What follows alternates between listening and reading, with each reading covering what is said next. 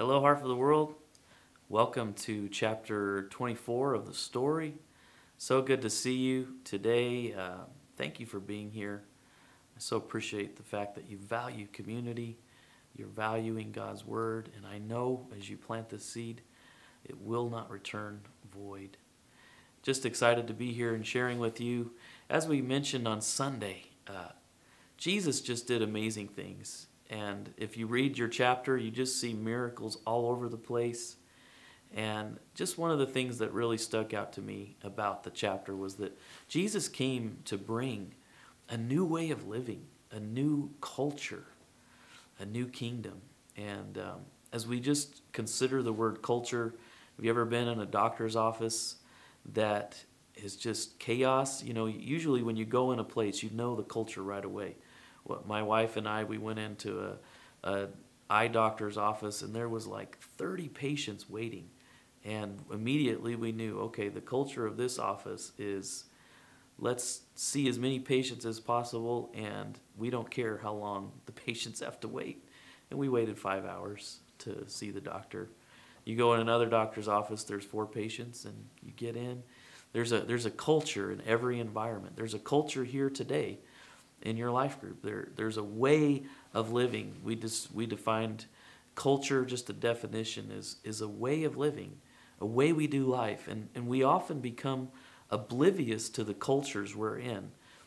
Every family has a culture. Every job place has a culture. Every school has a culture. Every church has a culture.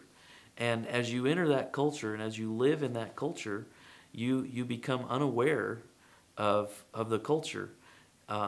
Church has been influenced by culture. Church influences culture, but church gets influenced by culture. The days of the week, our holidays, Christmas and Easter, you know, they were influenced by culture. The fact that we recognize those holidays is good. But just the name Easter, you know, that was a heathen festival, a worship of a Germanic goddess, the name Eoster. It was their culture that then got spread to the whole world that we call Resurrection Day, Easter.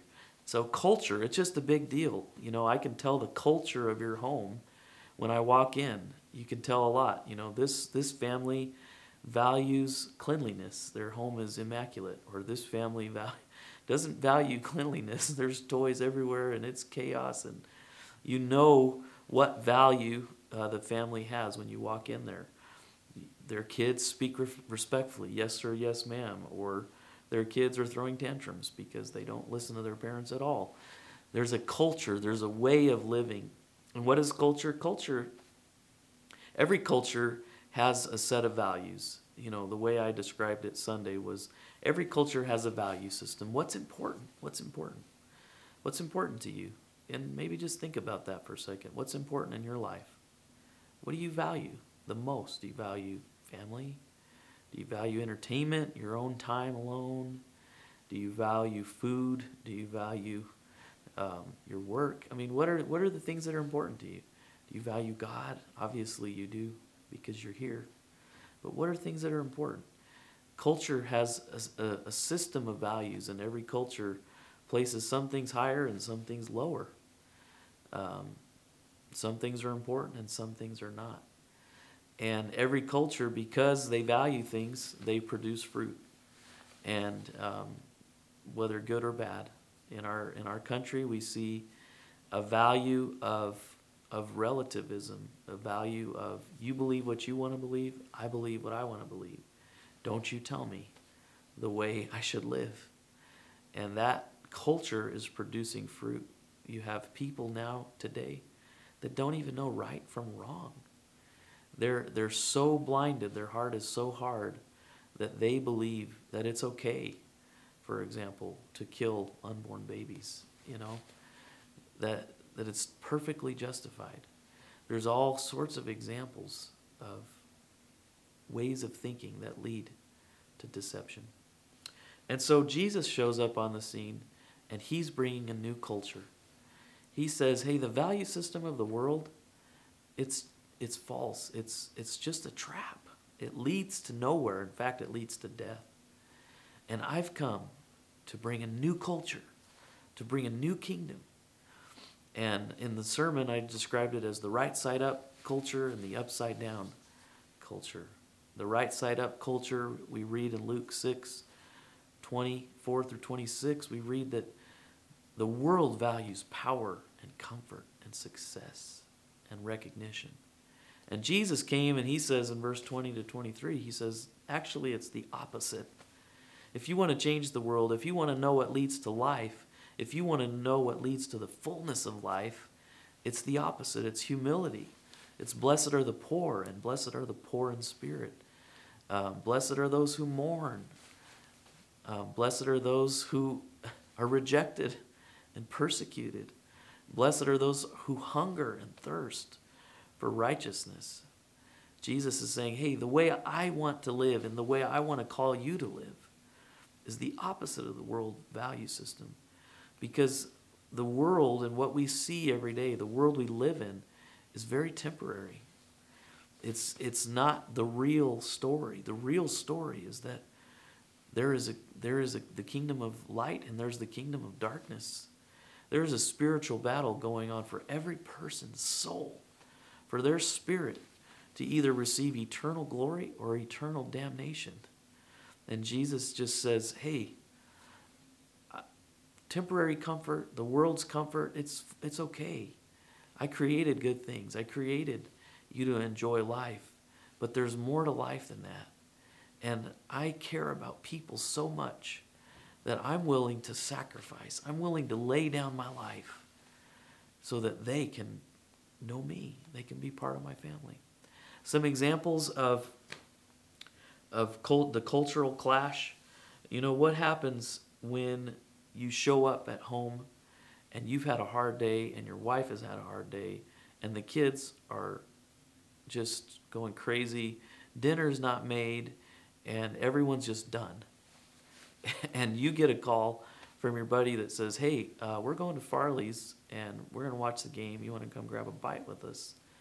And you look at your wife and she gives you that look like, don't you dare. Your choice is, which culture am I going to be part of?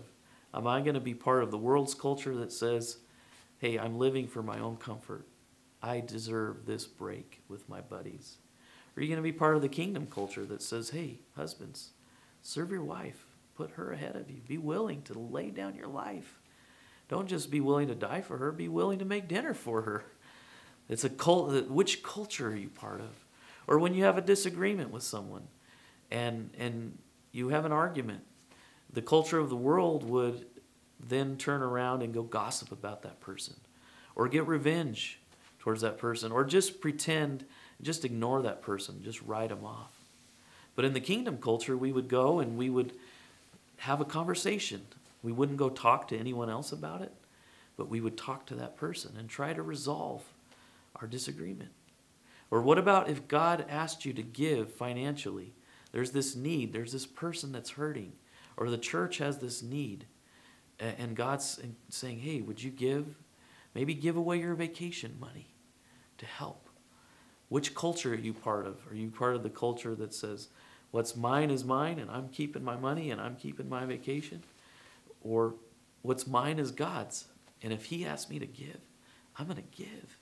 And I'm going to believe that he's going to bless me more than I could ask or think. There's a cultural battle every day. Every day we often think of it at a macro level, what's happening in our country or our state. But every day you're in a culture battle. Are you going to live for the kingdom? Or are you going to live according to the world's value? And so Jesus came and he said, hey, I'm going to give you the power. I'm giving you the power to influence and affect the culture. The Bible says to pray, not my will, but your will be done. Your kingdom come. Your will be done on earth as it is in heaven. We're supposed to believe that heaven can come. As we partner with God's culture, as we say yes to the kingdom culture, God gives us power to make decisions and to be able to do things that we couldn't do ourselves. He would give us the faith to believe that someone could be healed. He would give us the financial resource to help, even when we may not have the resource. We release heaven on earth. Everywhere Jesus went, he was healing people. He was doing miracles. People were being set free from demon possession, from blindness, from deafness, from leprosy, from death itself. The power of God was in Jesus as he modeled these kingdom values of humility and sacrifice and exclusion. He was the most powerful person, even though people despised him and ultimately he gave his life. He was the most powerful person that ever lived. And Jesus is wanting you to be a powerful person. Even in your loss, you can have great power. You can have great influence in the kingdom culture. And so, how did Jesus influence culture? He knew his purpose. He knew that he was here to save that which was lost. What is your purpose? What is your purpose at school? What's the value system at your job? Just sit back and think about, what do people at work value? Do you see people valuing power? Do you see people valuing recognition? They want to be more important. Or they don't, they talk about what's wrong with these other people. You can, if you just sit back and think about what's at play at work, what purpose could you have there? What value system could you bring there at work? Jesus knew his purpose. He wasn't influenced by the political culture or the financial culture or the religious culture. He was operating within the context of those cultures, and yet because he knew his purpose, they didn't define him. He didn't let his employer define who he was going to be. He didn't let his family define who he was going to be. He didn't let his lack of money define who he was going to be. He let his purpose define him. And God has a purpose for you and your life and your family in every area of your life. And that is to love God and love people and to seek that which was lost. To see that you're in a spiritual war, not a battle with flesh and blood. The people at work are not your enemy. And as long as you see them as your enemy, you'll miss out on the purpose that God has for you at your work. Your professors, the people at school, they're not your enemy. And until you see that God has a purpose for their life, you'll miss out on your purpose in that place. Jesus knew his purpose.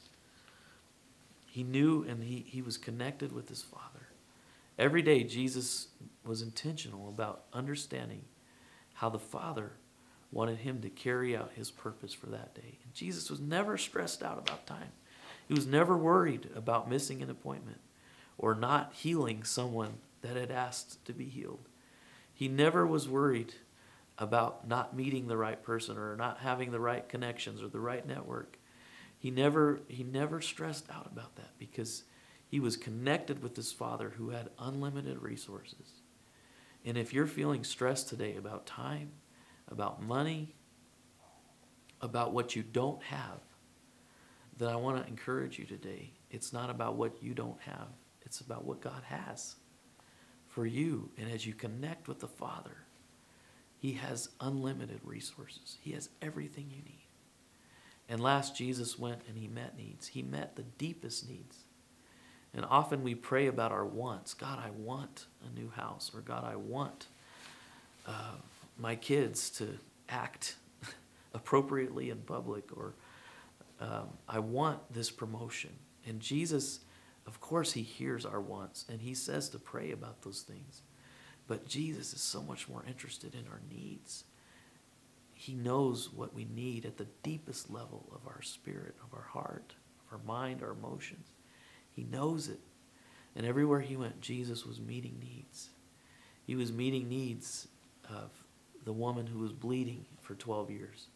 Her biggest need wasn't to be healed from bleeding. Her biggest need was to be recognized as a daughter. He told her, your faith has healed you. He was saying, hey, I recognize you. You can be part of my family. I'm setting the course of your destiny. You're not just a woman who's healed from bleeding. You're a woman who's been healed from an identity as an outsider, an outcast, unclean. I'm healing that part of you. Jesus came to meet needs. And church, I want to challenge all of us today. many of us have accepted a lower standard or a lower anointing, a lower expectation of what God has for our life. God has so much more for us. He's called us to influence the world, not for the world to influence us. And I have to admit, I let the world influence me many times. Many times I think about what I don't have, what I lack. I don't have enough time. I don't have enough of whatever. But God is wanting us to influence our culture. He's wanting to take the upside down kingdom to the world. And it will create a reaction. Some people will hate you because of Jesus. And the Bible says to count it all joy. But some people will be so melted by the fact that Jesus loves them. And for those people, it will be so worth the sacrifice, the cost of being intentional, of not just living today because it's another day, but living today on purpose, connected with your Father, and asking God how He wants to meet needs of the people in your life. So, Lord, I just pray for your people today. I pray for all of us that we would walk with an awareness and with the power of the kingdom culture, that we would expect you to move powerfully today, even in this moment, that we would see heaven come to our group, that we would see you release miracles, and that we would take what you want to give us to our communities. And so, Lord, just bless each one today. Just encourage them. Fill them with your Spirit in Jesus' name. Amen. God bless you. Have a great discussion. We'll see you next time.